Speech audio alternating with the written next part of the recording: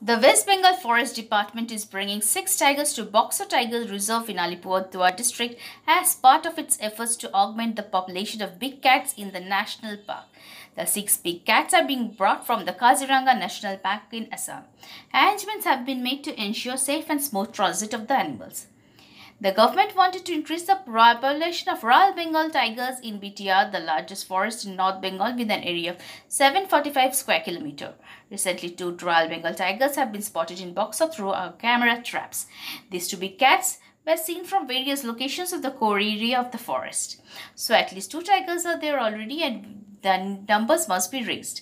The six tigers are being relocated from Kaziranga to Buxa as these two reserves forests have similar habitats, the officials said.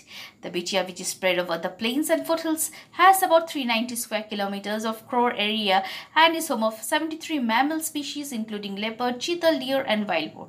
The Forest Department had recently launched a short film about the BTR, the officials say.